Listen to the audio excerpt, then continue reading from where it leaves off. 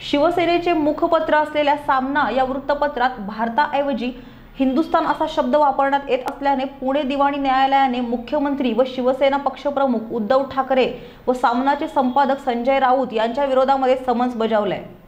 मिळालेल्या माहितीनुसार पुणे दिवाणी न्यायालयाने ठाकरे आणि राऊत यांना 11 फेब्रुवारीला न्यायालयात हजर राहण्याचे आदेश दिले आहे। या प्रकरणी सोमवारी झालेल्या सुनावणी दरम्यान त्यांच्या विरोधात न्यायालयाने समन्स काढले आहे। मी एक याचिका दाखल केली।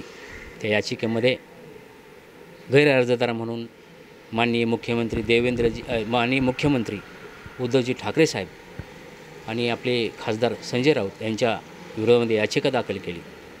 ह्या याचिकेमध्ये मी असं म्हटलेलं आहे की सामना पेपरमध्ये जे आपण हिंदुस्थान छापता, प्रत्येक गोष्टीला त्या ठिकाणी जर भारत असेल त्या ठिकाणी तुम्ही हिंदुस्थान छापता, हे घटनेला धरून नाही आहे।